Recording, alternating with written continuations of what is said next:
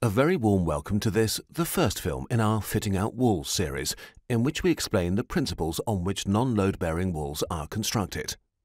As the term non-load-bearing wall suggests, these walls do not form part of a building's load-bearing structure.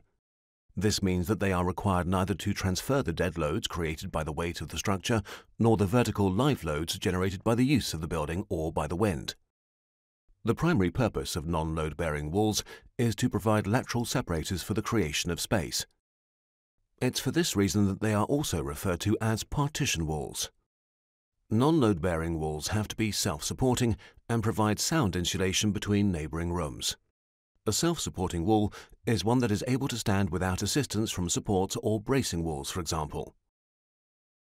Non-load-bearing walls must also be able to bear their own weight and that of any objects, such as cupboards and pictures, for example, that are hung on them, and to absorb horizontal forces such as people running against them.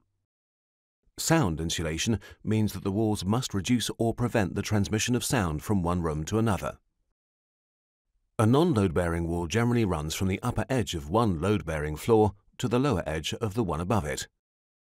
It sits on the slab below it, and its top is held in place to prevent it from toppling over. However, this upper fixing must be decoupled to prevent a sagging floor above from exerting pressure on the partition wall, which would lead to constraint and thus damage to the wall. Just like load-bearing walls, non-load-bearing walls can be masonry walls made of natural stone, sand, lime or ceramic bricks, aerated concrete or another similar material. The advantages of masonry walls, as long as they are of an appropriate bulk density and thickness, are good noise insulation and good thermal storage capacity. In addition, heavy equipment and furniture can be fixed to them without the need for additional reinforcement. Standard wall thicknesses range from 10 to 24 centimeters. The alternative technique involves the use of plasterboard stud walls, which are also referred to as lightweight partition walls due to their low self-weight. They consist of vertical metal or timber members, or studs, sheeted out with gypsum plaster or fiberboard panels. They are generally between 10 and 20 centimeters thick. This photograph shows a corridor in our Tropos data center in Leipzig with load-bearing reinforced concrete walls on the left and non-load-bearing plasterboard walls on the right. Here you can see the structure of a metal and plasterboard stud wall.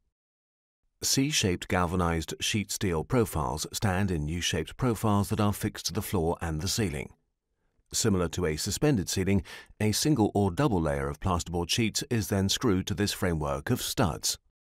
The joints between the sheets and the screw indents are filled to provide the decorator with a smooth surface to paint. Insulation fitted between the studs gives the wall a soundproofing effect. Openings for doors and windows are made by spanning the opening with a horizontal profile similar to a lintel. The studs that form the sides of the opening are often reinforced so that they can take the forces exerted by the lintel profile and the door. The door reveal is generally also clad in plasterboard.